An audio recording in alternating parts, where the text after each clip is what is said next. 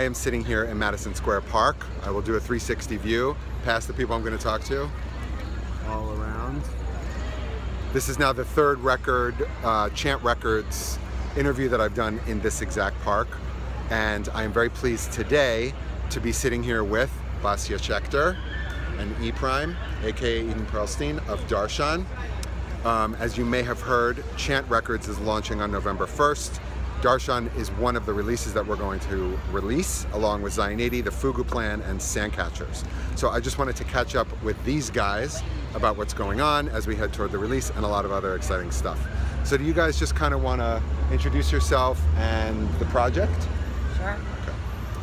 Basya Schechter. I have a band called Pharaoh's Daughter, and I teamed up with Eden Pearlstein on this project, on a Darshan project. That's me. My name's Eden Pearlstein. I also perform under the name ePRHYME, and this is number 2 in the Darshan project installments. So the second album that you guys have done? The second album that Darshan has done, yeah. Okay, and is this the first time that you guys are collaborating together? This is the first recording project that we're collaborating together. We've been performing together in different ways for, I don't know, 5 or 6 years, but we decided after performing together for a while that we wanted to set some stuff down for recording. Awesome. So I don't know how many people out there have heard ePRHYME's work on his own and Basya's work on her own with Pharaoh's Daughter, also the Heschel project. I'm a huge fan. Again, as with the other music, I'm objectively saying that you need to check this music out, all of it. Chant is going to do our best to bring the new music to you, but there are whole back catalogs with a lot of musicians we've been working with. So, can you guys tell us a little about the music on the album, the kind of vision for the album? Can we switch seats for a second? Yeah, they're switching seats. First of all, the album is called Raza, right? Yeah. Yep. So do you want to talk a little bit about what's going on there? What's Raza? Raza means secret, so we're really not going to tell you very much.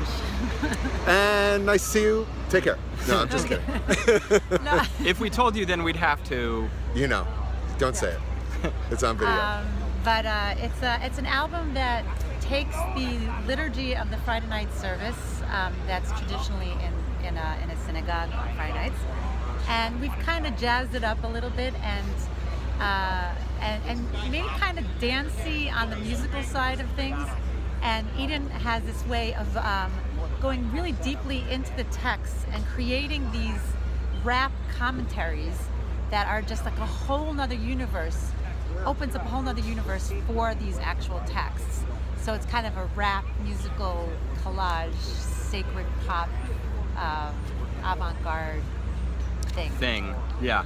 And you know, just to build on what Basya was saying, when we first decided that we wanted to do a project together, both of us agreed. We had done a lot of albums where we were kind of picking and choosing different themes and source texts to work with. Both of us are deeply inspired creatively by Jewish text and tradition and prayer.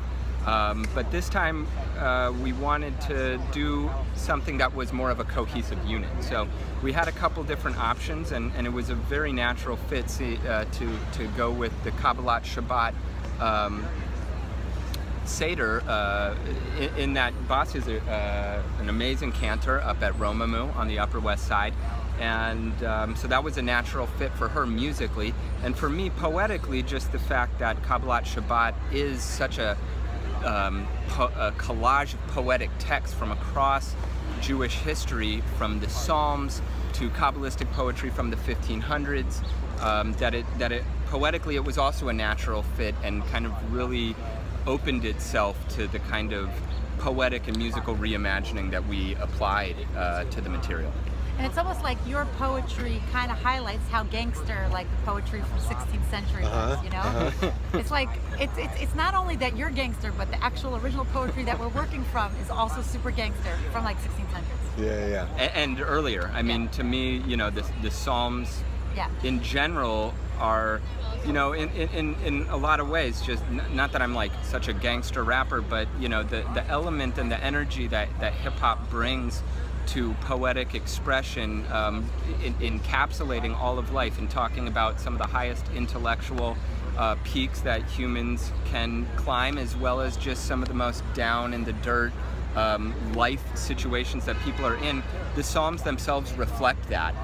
From David, being a fugitive on the run, hiding in caves, basically that's gangster, a legal and political outlaw, to, the horrific lines like "Blessed are the those who bash babies' heads against rocks." That's always... when people are like, "Oh, I can't listen to gangster rap," it's like, dude, have you read the Torah? Like, have you read the Psalm? Shul on Friday night? Yeah, like this stuff is crazy, Yeah, totally. So totally. So it really is a more natural fit and juxtaposition, like Basya is saying, than people are initially open to realizing. I think what we're doing feels like, when we hear it at the end of the day, it doesn't sound like it's from this world only. Right. It starts someplace, but it really becomes universal. I feel like it explodes past the boundaries of where it came from to really have the wings and the wheels to go, many more places. Sometimes bringing more references and knowledge actually could be a hindrance to somebody encountering the music, because they're already bringing a load of assumptions. Right. And oh, this is right, that's not how it's said, or that's not what it means, or whatever. So I think oftentimes, music has the ability to speak far beyond, provincial identities and self-definitions. And so, like Basya is saying, I mean, our music is rooted in a particular cultural context, but really for us, this work takes us deeper into that particularity, so deeply that we come out the other side to a kind of, human, universal experience. Yeah, awesome.